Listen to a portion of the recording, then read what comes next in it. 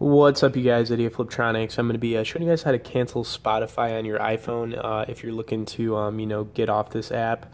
What's crazy is this app's got like 40 million paid members, but if you want to cancel your membership with Spotify, you can do it from your iPhone or iPad. It's really easy, you guys. You just go into your settings, then you want to click on iTunes and App Store. At this point, all you got to do is click on your Apple ID. Then you want to click View Apple ID, and then they're going to ask you to put your password in. So I'm going to pull this iPhone away just for a second.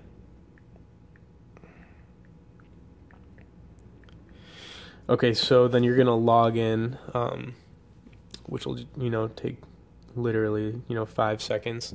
So as soon as you guys are logged in, this is where you're going to see the option at the bottom where it says subscriptions. So honestly, all you got to do is click on this, you guys, and then you just need to find the Spotify subscription in here. Then all you got to do is tap on it like that, and it'll unsubscribe. It'll pull up a little prompt, and then you just got to click done. And you'll be all set. So that's all you guys got to do. You can click done to get out of here and get back into your settings or your home screen. But it's really that easy if you guys are just trying to, cancel Spotify and maybe save a little bit of money. Thanks for watching this video, guys. I would appreciate if you liked it, shared it. Stay tuned for more, and be sure to subscribe to our channel.